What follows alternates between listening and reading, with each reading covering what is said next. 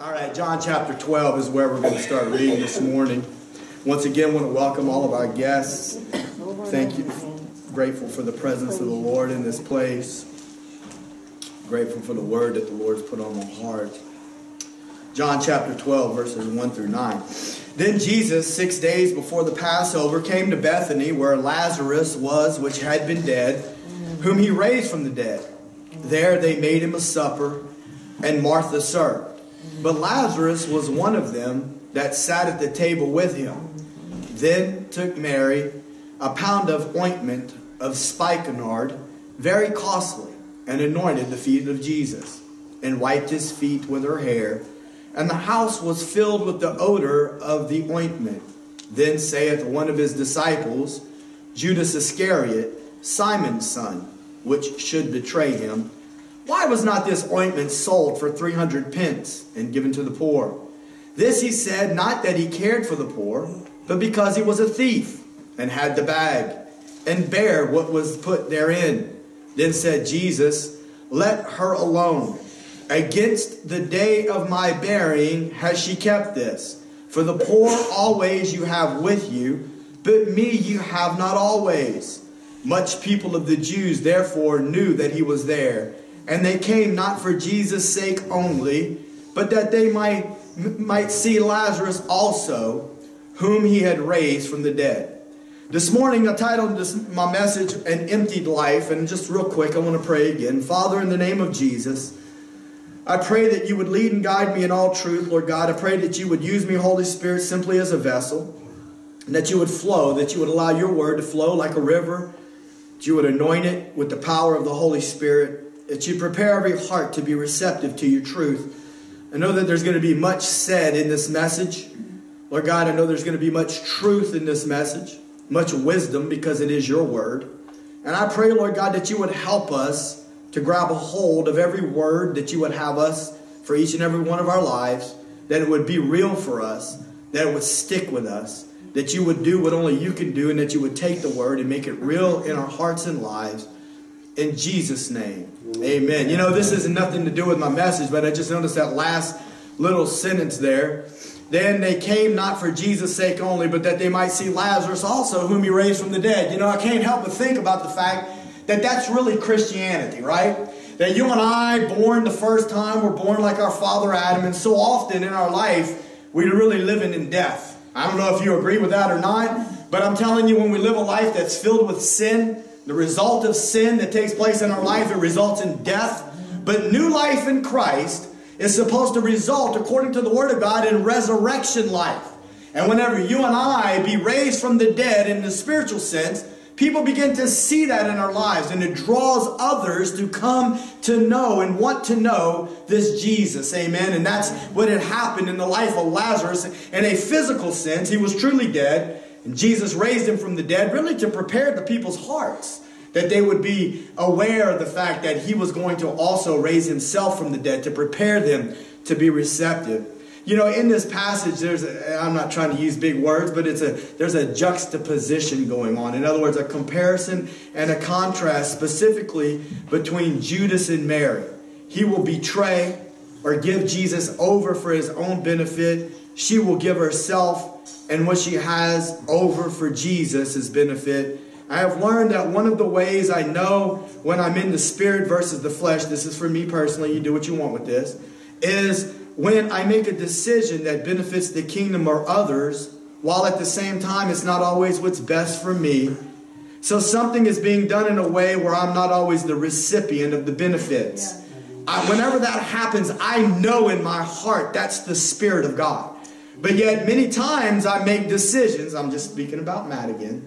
Many times the heart and the flesh of man will make decisions that benefit himself rather than benefiting in what's best for the kingdom of God. Listen, don't go too far with that. You'll know in your own heart and life whenever those situations arise. But most people in the church live somewhere in between these two. Not quite as close as Mary, but also not quite as far away as Judas. Again, an empty life. I think that any person who really loves the Lord would be able to identify with several of the aspects of Mary's life. This particular Mary was the sister to Martha and Lazarus, and her family experienced a level of closeness with Jesus that most people in this time frame, they just didn't have. What I mean by that is we see that they lived in Bethany, which was actually 6 miles from Jerusalem. And if you read the end of Matthew, the last week, starting with Palm Sunday to when Jesus is betrayed, it appears, if you study it close enough, that Jesus every morning woke up from Bethany. He walked to Jerusalem. He took care of his business for the day, whether it was rebuking the Pharisees or whether it was teaching about the kingdom. And then he walked back the 6 miles to Bethany where he slept. Many scholars believe, while we may not be able to completely prove it, that he spent those nights in the home of Lazarus, Martha, and Mary.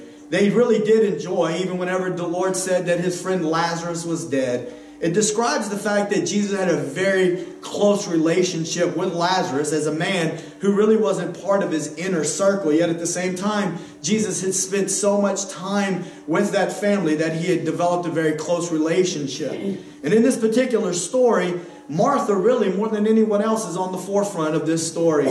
And we see that there's a closeness that I meant Mary. A closeness that Mary made with Jesus that really surpasses most of anything that I have personally seen in much of the scriptures. The point is that Jesus was close with this family, but she stands out. She's hungry for more. And again, I think most Christians in some way can relate to her desire to be closer to the Lord. Because I believe that every true believer has had a yearning in their heart to be close to God. Amen? Amen. Sadly, many never press in where they experience that closeness that their heart desires. But they've at least felt that tug nonetheless. Can we all be real with one another this morning? Amen. There's always been a time in our heart and in our life, whether we were in our closet on our knees, whether we were driving to work, we said, Lord, I want to be more like you. I want to press in. I want to get close to you. There's a yearning in our heart. You know what that is? It's because if you're really saved, the Holy Spirit lives in your heart. He's constantly calling you to draw closer. Because really, the Lord's not okay with just a piece. No. He's not. He wants you to submit yourself. He wants Matt to submit himself completely to the lordship of God. Amen. So there's a yearning in every true believer. If we're honest with ourselves, we will quit looking at the faults and failures of others. Oh, this is a good word. And we're so quick to look around at everybody else. Oh, they're not as close as I am to Jesus. They don't love him the way that I love him. They haven't studied the way that I've studied. And all this kind of stuff. But you know what? If we're sincere, we'll quit looking at the faults and failures of others. We will quit judging our own walk in comparison to others. It's self-righteousness. It's a critical spirit. It's not of the Lord. It's of the enemy himself. It comes from Satan. It doesn't come from the Holy Spirit. And what we'll say is that I need to be closer to the Lord. Amen. That's what our heart will say whenever we make that connection with Jesus. It's easy to get caught up in a place where we so closely look at others and that we aren't focused enough on ourselves. Listen, this can happen to anybody. I didn't necessarily plan on it, but why don't you put on John 21. Starting at verse 21. See, I want you to see that this can affect even those that are the closest to Jesus. This is after the crucifixion. This is after the resurrection. Peter has gone off to do his own thing. His heart's hard towards God, but Jesus out of love. See, your heart might be hard towards God this morning. You might be like a Peter. I don't know. This is just lanyard right here. You might have one time been so close to the Lord, but right now where you are, you're kind of venturing away. But the Lord wants you to know that he'll come out to you. He'll come meet you on the shore. He's disturbed by the decisions that you've made, just like he'd be disturbed by the decisions I make if I'd walk away. But he loves you and he will come out to you. Amen. And that's what he did. And he starts to speak to Peter and he says, do you love me, Peter? And all of these things. And then in the end, look what happens. John, look at the scripture. Peter, seeing him, says to Jesus, go back to the next verse for me. Jesus says unto him, the one before that. 20. Yeah, 20. Then Peter, turning about, sees the disciple whom Jesus loved following. So here's Jesus.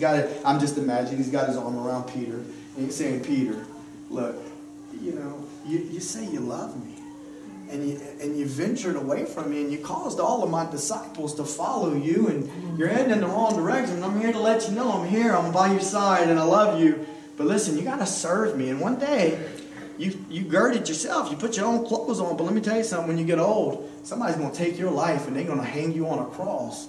You're going to die like that, but you're going to give your life for me, Peter. And you just need to walk with me. You need to live for me. And then all of a sudden, the scripture says that Peter turned and he looked to the one that Jesus loved. And it's talking about John, the writer of the gospel.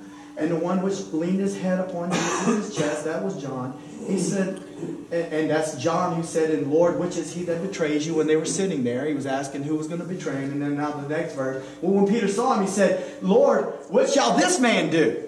Well, why all this time, Jesus? I mean, I don't want to get too far in this because it's not that much of my message. But all this time, Jesus came all the way to the Sea of Galilee to meet you in your walking away state, told you how much he loved you, told you to come back to him, and you're so focused that all you see is that John's right there behind you because you're full of envy and jealousy. Look what Jesus says. Jesus says unto him, if I will that he tarry till I come, what is that to you? Follow me. That's the word that Jesus would speak to each and every last one of us in this room this morning. Don't worry about what the one on the right side or the left side is doing. You follow me. But it's easy to get caught up in that. The thing that makes Mary different was that she seemed to be willing to do what most people won't. She emptied herself in worship towards the Lord. I'm not talking about just a worship service or just decisions that were made to be seen by men. I'm talking about the fact that she touched the heart of God. Yeah. She heard the heart of Jesus. She stopped, she paid attention, and when she did, it changed her, and she gave what she had in obedience to God. So we can learn some things from Mary's life, and they can greatly help our walk with the Lord. Her spirit heard the word of God. She submitted to what she heard. That's a good word right there. That's just the beginning to begin to understand the word of the living God. We have to learn by grace to submit to that word. That's what the word in the New Testament, hearken, means. It means to hear with the willingness to yield.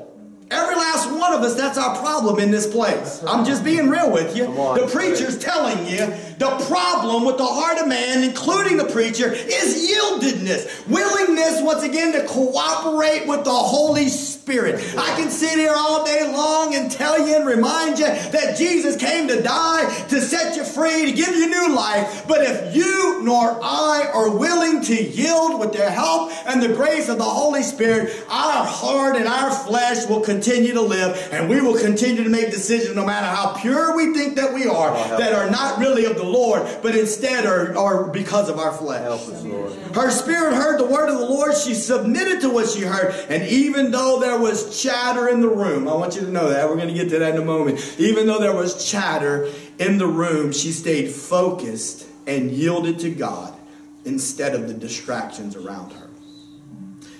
She was unappreciated by everyone else, but Jesus took notice. People talked behind her back. People envied her and disliked her. But I also know that she enjoyed a closeness with Jesus that most Christians never will. I want to make this clear. It's not that she was any more special than you or I. That's right. It's not that God is a respecter of persons and he decided to give her a love for him that he won't give to anyone else. No, she just responded to the Lord. Again, she heard him. And she responded. That's point number one. She sat under his word. Can I say that again? Because there's a lot of meaning, even that little phrase I just said. She sat under his word. I'm not talking about sitting under a man. I'm not talking about sitting under a teacher or a preacher. I'm not talking about submitting to the will of a man. I'm talking about submitting to the will of the one who loved you and died on the cross to set you free. And you will be able, if you want to have a relationship with him and submit yourself to that, to hear the voice of the living God who spoke the worlds into existence. And now he would be willing to live in your heart and speak to you personally, and have a relationship with you. I don't know about you, but that is a beautiful, beautiful thing. She sat under his word. Look at Luke chapter 10, verses 38 through 42. Now it came to pass as they went, that he entered into a certain village, and a certain woman named Martha received him into her house. And she had a sister called Mary, which also sat at Jesus' feet and heard his word. But Martha was cumbered about much serving, and came to him and said, Lord, dost thou not care that my sister has left me to serve alone? Bid her therefore that she help me. And Jesus answered and said unto her, Martha, Martha, you are careful or anxious in the Greek, and troubled about many things, but one thing is needful, and Mary has chosen that good part which shall not be taken away from her. I've preached this before. I've alluded to this passage before many times. I talk about Martha. I point out the fact that the difference between Martha and Mary, really right now, I think I'm seeing more of a between Mary and Judas. But I do want to make a point. Martha was distracted. She wasn't the only one distracted in this place. We'll see that many times even the disciples were very distracted. Life is very distracting. Your job can be distracting. Your family can be distracting. Come on, somebody. Just let's live in the real world. Relationships can be distracting. Finances can be distracting. The cares of the world can be very distracting. They act like a thorn, is what the parable of the sower said. The cares of the world will grow up alongside the seed of the gospel and will wrap around it and choke it. Put a chokehold on it and cause it to die. In the name of Jesus, we just got to be careful about distractions and obstacles in our life. She heard. You know the word heard right there means to give an audience. Are you willing to give an audience to the word of the Lord? Not once again, not a word from a man, but the word of the Lord. How do you give an audience to the word of the Lord? Are you willing to submit yourself to God's word? Amen. To say, I need your word. Because if you're living in this scurried and hurried life and you're distracted by all the things of life and you're unwilling to hear the word, I don't care how bad the preacher is. If he's telling you the word, I'm just being real with you. The apostle Paul said, you seek after Apollos, you seek after Cephas, you say you're of Paul, you say you're of Peter. No, he said, you're supposed to be of Jesus. And he told that to the Corinthians. And he went on to say that you're carnal, you're not even spiritual. They were flowing with all the gifts of the Spirit, but he said you're carnal and you're full of flesh. Because you're all worried about this one and that one, and you're not even hearing what the word of the Lord says. And I have learned the hard way by God showing me what's in my heart. It's not about who the preacher is, how charismatic he is, how loud he gets, what he says that seems to... No, is he saying the word of the Lord? And in your heart, listen to me, sometimes we get so high and mighty in our heart. Oh, I just wish the worship was like that. I wish that... No, you know what? If we would... You can worship to a phone. Yes, right. If your heart's right. Amen. Oh, I'm telling you the truth. I'm preaching better than your amen. And it's okay. You don't even have to amen. I'm here to tell you the truth. It's the matter of our heart. And are we willing to give audience to the Lord? To the word of the Lord. And to humble ourselves. Because whenever we're hungry for the ways of God... Word of God, give audience to Him and submit ourselves, we will receive of Him. Amen. Many times those distractions, oh look at this, she gave audience to the Logos, to the Word. I've often wondered really, what was the content of this message that she listened to so intently? By this time Jesus had already started to predict His own suffering and death. These are some of the scriptures that He said right before this occurrence. All right, so this is chapter 10 of Luke. Let's look at a couple of scriptures that preceded this, just so we can get an idea of the things that Jesus was saying, because I can't prove to you what the content of this particular message was, because we're not told exactly what He was saying in this sermon. All we're told is that Mary's just sitting there at His feet, like sucking up every word that He's saying.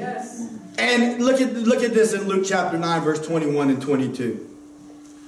And He straitly charged them and commanded them to tell no man that thing, saying, the Son of Man must suffer many things and be rejected of the elders and chief priests and scribes and be slain and be raised the third day. He's already predicting His death and His suffering. And look at Luke 9:23. And He said to them all, if any man will come after me, let him deny himself and take up his cross daily and follow me. Well, there's a mouthful right there, bud.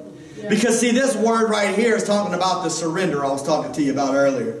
That you can know a whole lot, I can know a whole lot about the Word of God, but if I'm not surrendering, and not just yesterday or last week or 3 months ago or 5 years ago, but if I'm not surrendering to the truth of what God is saying today, there's a good chance that I'm instead walking in the flesh instead of surrendering to the will of God at that moment in my life. That's correct. The message that speaks of his death has far-reaching implications when compared to what they knew then. They only knew a little bit then. What I'm trying to say is that now we have received great revelation from the Lord.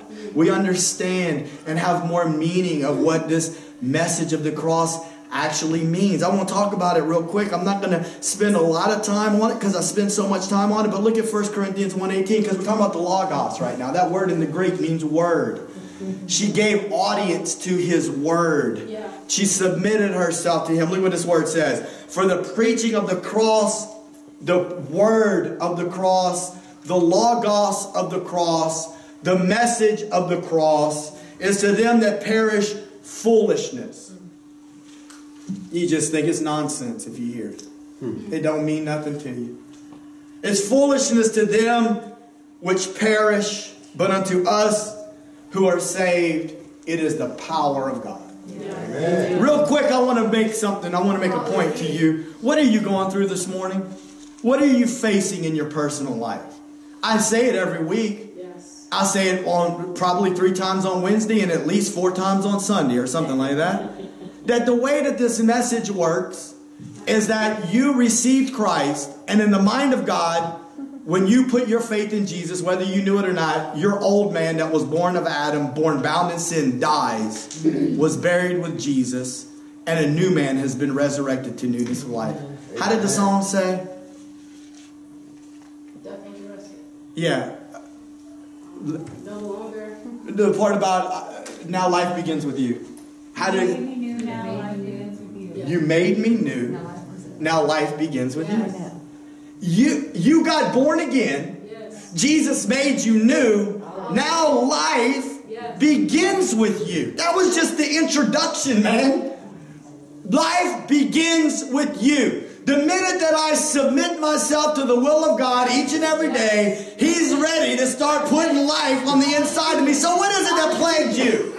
You got a bad attitude? Guess what? He made you new. Now life begins with you. You got a problem with addiction? Guess what? He made you new. Now life begins. Oh, I already know that, preacher. You told me that last week. Guess what? I'm going to tell it to you again. He made you new. Now life begins with you. When it begins with you surrendering. He that will follow after me must take up his cross daily and follow after me. You're going to have to die every day. Not just every day, every minute. Hallelujah. So until you and I, speaking to the preacher, get to the point where we ain't getting all up in our flesh, hollering and screaming and wanting everything to go our particular way. No, we might not have gotten it yet. And the reality of it is that I'm here to tell you that I'm the first one that needs to be reminded that He made me new, and now life begins with Him.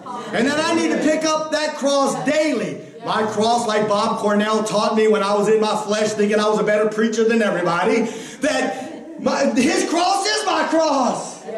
He was my substitute. Now I got to learn to let Him be my identification. I got to let myself be one with Him. The old man died with Him, not just yesterday, but today. She sat down at the feet of Jesus. She submitted herself to His word. I don't know what the content was, but I'm here to tell you about her actions later on in her life. In a few days later. Show me that He was talking about His crucifixion and His resurrection. Show me that she heard the word that was coming out of the mouth of the Master. Show me that she didn't just listen, but she surrendered. Amen. And she obeyed. The scripture focuses right here on her sister, Mary, attentive to His words, and Martha distracted. But what about the others? Were they as attentive as Mary on that night? Were they holding on to every word that He spoke?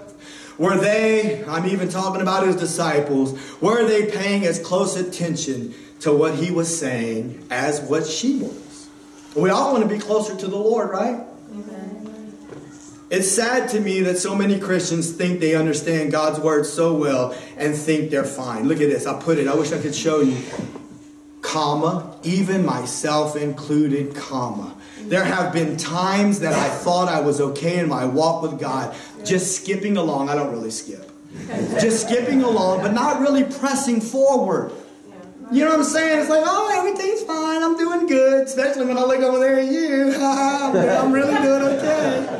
No, I wasn't okay. Because you know why? I wasn't like Isaiah. I'm not about to get into that, but that song talked about it, but it was actually in my notes. It's sad to me that so many Christians think they understand, but they're not really pressing forward. More often than not, we become stagnant and make excuses for ourselves when we're challenged. We don't like to be challenged.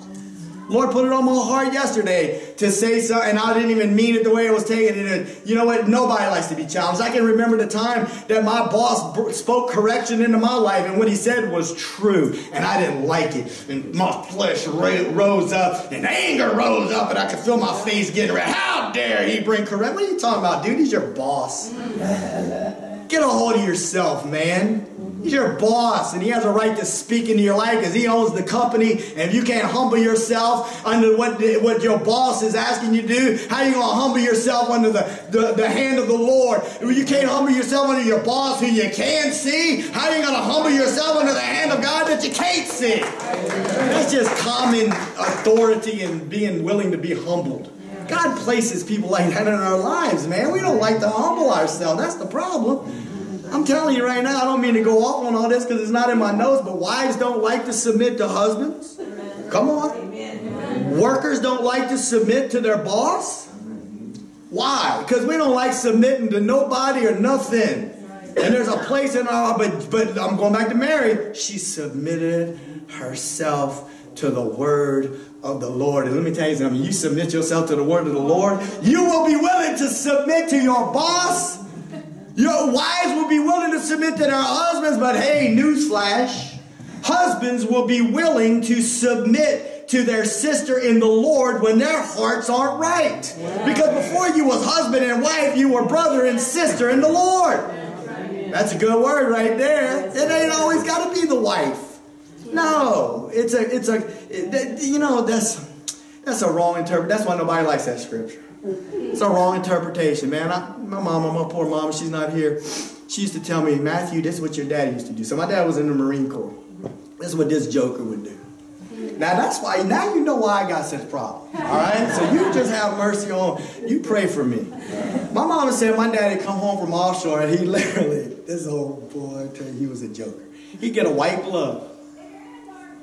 And he walked and put his finger up on the refrigerator. Oh, no. What is this? That's a problem, folks.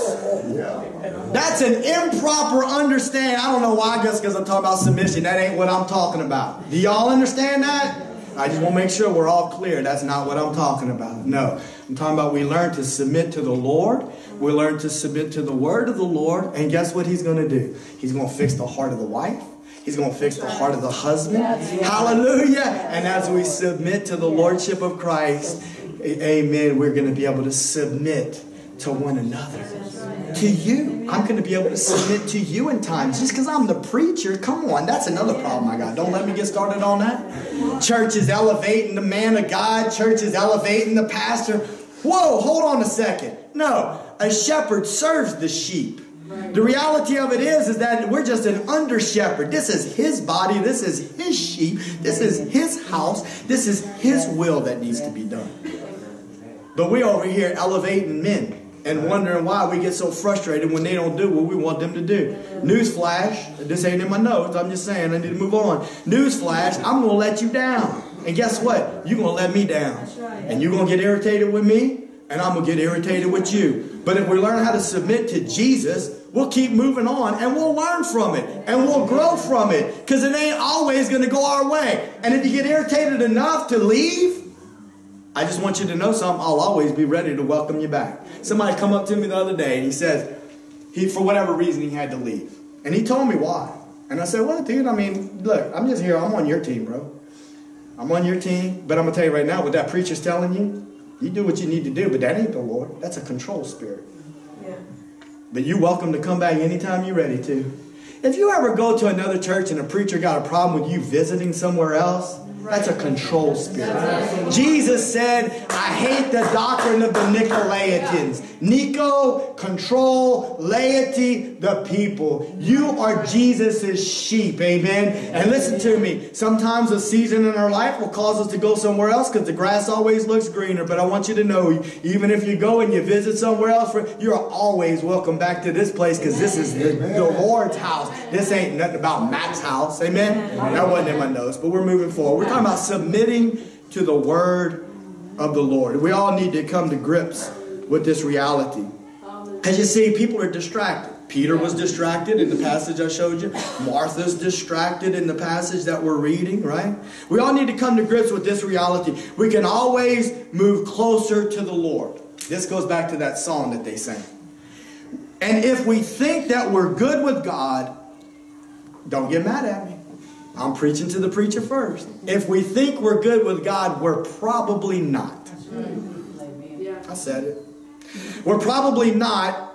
Look at this. Isaiah said in chapter 6, it was in the Psalm, when he saw the Lord, that's what the Psalm said, touch the coal to my lips. Because you know why he said that? Because he said, in the year King Uzziah died, I saw the Lord seated on the throne, and the train of his robe filled the temple with glory. And the seraphim, means burning ones, burning angels, cried, holy, holy, holy is the Lord God Almighty. And the post of the temple began to shake. And he said, woe unto me, for I am a man of unclean lips, and I live amongst the people of unclean lips. Let me tell you something. When you get into the presence of the Lord, you're going to be more like Mary. You're going to be crying and wiping the feet of Jesus because he's going to give you a little glimmer and a glimpse of what your own heart looks like. You ain't going to get up away from that encounter puffed up and prideful and thinking that you and God got something going on. No. What the Lord will do is he will show you and reveal to you your own heart. Now, he does a whole lot better job of it than Matt does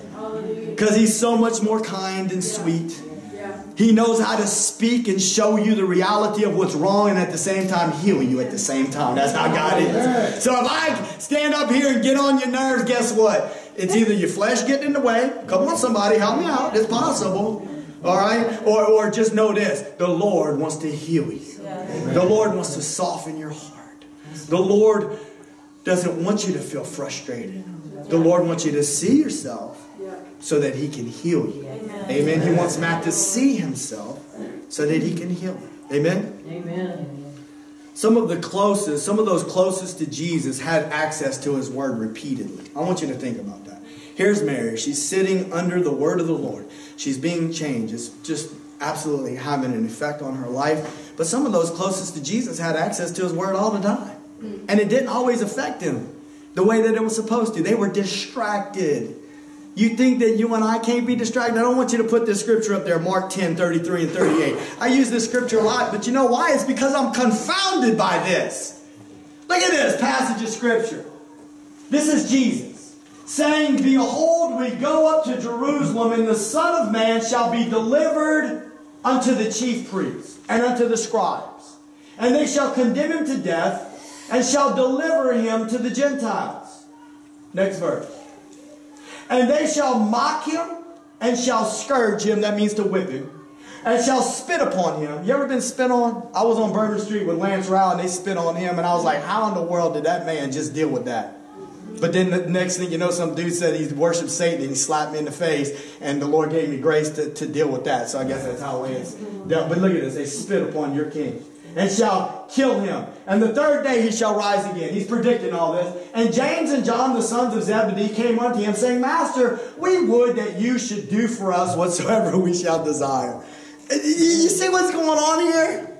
We want to sit at your right hand. Every time I read this, it blows me away. That John, the beloved one, the one that laid his head on the chest of Jesus, the one that loved him and walked with him so closely, was one of the ones complicit in this situation. Jesus has just said, we're about to go to Jerusalem. Were they hearing him? I don't think they were. I really think they were distracted. Something was up because he just said, we're about to go to Jerusalem. They're about to spit on me, scourge me, ridicule me. Now, Jesus, we just want to know something. Would you do whatever we desire? See, that's the flesh, man. The flesh wants what it wants in spite of what the Lord wants. The Lord's over here saying, I'm about to lay my life down. And they're over here saying, but will you give us what we want? How you miss that? That's what I'm trying to get at. I'm trying to say that in the midst of all of this, her heart gave Jesus an audience. Everyone and everything around her was trying to distract her, but she ignored the chatter. She gave an audience to the king, and I believe that because she did, on the day that she died, she heard those encouraging words that every believer should want to hear. These are the words, if you're a Christian, that you want to hear when you take your last breath here and your first breath there. You ready? Matthew 25:21. His Lord said unto him, well done, you good and faithful servant. You have been faithful over a few things. I will make you ruler over many things. Enter you into the joy of the Lord. I don't know about you, but I want to hear those words one day. Amen. Amen. So that was point number 1. She sat under his word. The next points are a little quicker, so we're going to move along. Point number 2. She was so close, she smelled like him. Look at verse 3 of Luke chapter 10. Then took Mary a pound of ointment of spikenard, very costly, and anointed the feet of Jesus and wiped his feet with her hair, and the house was filled with the odor of the ointment. This amount, a pound, is really about the volume of 12 ounces. So about 1.5 cups. The value was about a year's wage. Some scholars say about a whole lifetime of saving, I guess, depending on how good of a saver you are. So it was very expensive. And this spikenard actually is 2 words put together. It's really nard was the name of the stuff. It was nard. And the spike is the head of the plant they would harvest it. And when you squeeze it, this very aromatic and sweet smelling juice. I'm almost positive the word is actually Valeria. And where I believe that we get valerian root. But I can tell you one thing, obviously the head of that thing doesn't smell like the root, because I don't know if you've ever taken valerian root before, but I take it every night and it ain't smelling good like this. But nevertheless, whatever this stuff was, it smelled very good, this nard, and it was made in ointment, and it was extremely expensive, and she had held on to it, and she had saved it. I've said this before, but I think it bears repeating. Everyone in that room was close enough to smell the ointment, but she was the only one close enough to smell like him. You know, I don't care if you're a woman or a man, whether you're hard or soft, emotional or emotionless. If you're unwilling to get alone and get close to Jesus, you will never really look like him. You will surely never smell like him. See, I imagine a fragrance following her when she left, the smell of Jesus trailing behind as she walked down the street. People probably said she smells like him, she looks like him. Look, she even acts like him. See, when you give audience to his word and spend time close to his presence, you will respond differently to situations than a normal person would. You still will get hurt. You still will feel pain. But you will learn to respond differently than the normal Christian would. Because you will be close enough to the heartbeat of God that you will respond like the Spirit, selfless, instead of like the flesh, selfish, and what's best for me. That was point number 2. To get close enough to him where you begin to smell like him and begin to respond like him. Point number 3. There's a snake in the garden. See, then saith one of his disciples, verse 4, Luke chapter 10. Then says one of his disciples, Judas Iscariot, Simon's son, which should betray him, why was not this ointment sold for 300 pence and given to the poor? This he said, not that he cared for the poor, but because he was a thief and had the bag and bare what was put therein. The snake was there in the beginning to twist the word of God. He showed up thousands of years later dressed like Judas to betray the Lord. And no matter who you are, if you make a move towards Jesus to grow closer to the Lord, to give audience to his word and get close to his presence, if you make a choice to allow him in a sacrifice to be the most important thing to you so you can be used by the king, you can expect the snake will come. And let me tell you this. Cold-blooded reptiles aren't always easy to see. In the cold, their movement slows down. Lizards change colors and adapt to their environment. And people have a way of posing as one thing, yet they're completely different. And here we have Judas. He's so against what she's doing. And what he seems practical. Her behavior is just too much.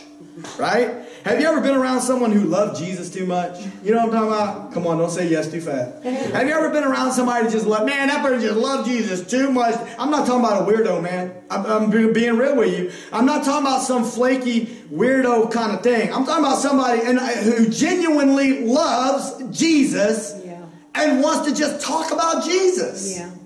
Is it wrong to want to talk about Jesus? I mean, okay, I get it. Joe Burrow, wow. You know, I mean, did you see that dude last night? If you watched football, you probably didn't even watch football. Okay, if you watched football and you saw that one play he made, wow. But what about Jesus? Is it okay to talk about Jesus? Good, Joe Burrow, win the Heisman. You deserve it, dude. And yeah, you're going to probably be a first-round draft pick and get millions of dollars. But what about Jesus? Is it a problem for us to talk about Jesus in public? To tote your Bible around and let other people know that you love Him and that you live for Him? No, it's not. It's a good thing. Amen. Praise God. But He's so against what she's doing. Because let me tell you something. When you start living for the Lord, I've experienced it in my own life. I've shared this with y'all before. That dude, Lance Rowley, used to carry that cross. And I ended up going with him after the Lord got a hold of me to Bourbon Street. Look, it ain't nothing about me right now. I'm just telling you. Walked up with him on Bourbon Street, with him carrying that cross. And he stuck that thing in the middle of Bourbon Street. And by that time, the Lord did a work in my life about boldness that night. But do you know, like about 5 years before that, he showed up in town for the first time. And my father-in-law was so enamored by him, he invited him to come eat. And I was sitting in the living room watching the Saints. They had just hired Mike Ditka, so it was probably more than 5 years ago. So it's been a while. And I'm over here like watching the game. And here they are talking about Jesus. And all of a sudden in my head, this is an old snake, Judas, the devil. Come on. He's done it to you. He's done it to me. Said, I bet this dude don't even love the Lord. Look at him. Look what he's doing with his family. Carrying them all over the country in this bus. Flesh. Envy. The heart of Judas. The heart of the devil. That man, all he wanted to do was live for the Lord. All he wanted to do was tell Jesus, look, the Lord at this point hadn't called me to do what he did. But I'm so glad that I got to spend that one night with him, because I'm telling you right now, it forever changed my life. I know I tried to copy him. I got me a cross built with some wheels on it. If y'all might have seen me in the past, I was told that thing. I called the police department up. I said, hey, look, dude, I got me a cross. And I don't care if you think I'm weird. I really don't. I did it. And I'm glad I did it several times. And I might do it again. If my heart gets right, I probably will. Just praying the whole time, Jesus, lover of my soul, kill me while I walk down this road with this cross. And how many times did people stop and say, dude, and just how many times was I able to pray with people? And how many times, praise God, you'd be surprised what God can do through something like that. I'm not asking you to build a cross and do that. The Lord never told you to do that. Calm down, man. I'm not even asking you to come to the Shrimp and Petroleum Festival. I got Naya and Angie and Troy. Praise God. We hit the streets this year. It was good. God's got to show you what to do. Amen? But anyway, he's so against what she's doing. He's so full of envy. Her behavior is just too much. I'm talking about somebody that's genuine and just wants to talk about Jesus. The same spirit that was in Judas will be in others around you. And when you make the decision to get close to the Lord and stand for the truth of His word, I promise you that it will happen. Satan will make sure that it does. It's his job to frustrate and antagonize you. It's his job to try to stop you from getting close enough to Jesus to where you get a revelation of Him and His word. Because if you do that, you will become a selfless vessel. And that, my friend, is a problem for the devil and his kingdom. I can remember when I got home, I was in detention home for however many weeks I had to go to a rehab, so I didn't have to go to jail. And I got home from this rehab thing, Greenville Springs State Hospital in Baton Rouge. And I'm telling you, I know I've shared this story before, but every single time I was a little boy jail kind of thing, but every time I was locked up or had to go to one of these rehabs, 3 rehabs by the time I was 19. Every time that happened, the Lord sent somebody there to tell me about Jesus. And some of them were Baptists. Thank God for the Baptists. Because at least they came and talked to me about Jesus. And every time somebody came and talked to me me about Jesus, the Lord would deal with my heart because my older sister had already been telling me about Jesus. And I had already as a child gone to Twin City and gone up to the altar. So the Lord was already stirring it up in me. But I can remember as I got out, I'm just telling you the truth, I had stolen a BMX bike from my old friend Darren Vaughn in Houston, Texas. I said it on the video. So if you ever wondered what happened to your bike, I doubt you'll watch the video, dude. He lived in Houston. I went to two friends. We went to Houston one night. I went to go knock on Darren's door because he was cool. And there his bike was at the door. And I said, oh, nice bike. And I just stuck it in. That's how jacked up I was. Lord help me. But Troy laughed. But anyway, I had that bike and I was riding around on it like it was mine. The Lord had dealt with me a little bit when I was in that detention home. Yeah. Went through that whole rehab thing, got out. So I'm just saying, like I was on my little stolen BMX bike, riding with my friend. And all of a sudden I said, hey man, you ever thought about Jesus? Because the Lord was dealing with my heart. Right. And the Lord was trying to get me to bow. And I remember he said, Jesus. And it's like I just shut up. I just shut up, shut down, didn't say nothing else. Went back to my old way of living. Listen to me. The enemy's going to make sure that he sends an antagonist your way when you make a decision to move closer to the Lord. It might be at work. It might be a family member. I don't know who it is or when it's going to be, but I'm here to tell you, he will always have a dissenting voice to put into your life to cause you to draw back. Look, be prepared for the talk. Be prepared for the chatter. Be prepared for the gossip. Satan will always talk behind your back and try to prevent you from doing what God has called you to do. But you and I need to be like Mary and ignore the chatter. I call the chatter distraction. I'm closing with this thought. Yeah. Now you can go ahead and come up to the front. I can remember when I was a young boy playing baseball. Anybody in here, if you ever played baseball before? I was so silly, man. I really wasn't that good in baseball. I was a lot better whenever I played football just because I was more aggressive. But I can remember, and I couldn't hit the ball to save my life. And I can remember playing catcher. And I would try to give them batters the biggest problem. I'd be back there, hey, batter, batter, batter. I was like, why are you not swinging? You scared you're going to miss? Come on, batter, you scared? Why you won't swing at the ball? Then they swing and miss. See, I told you, batter. You look, you missed. And I'd tell them all kind of stuff. Batter, distraction, trying to aggravate you. I know that the umpire was going crazy. Like, this kid is out. Batter. Whenever you try to move towards Jesus, that's what the enemy's going to do. Batter. Look at you. You look so funny. You look so silly. The world's laughing at you. Let them laugh, church. Let them laugh. You and I need to be like Mary. We need to lower ourselves and submit ourselves, not to a man, but to the man and to his word. Amen. We need to obey the word of the Lord. We need to learn how to surrender ourselves. Amen. Despite all the distraction, let us hold on to Jesus.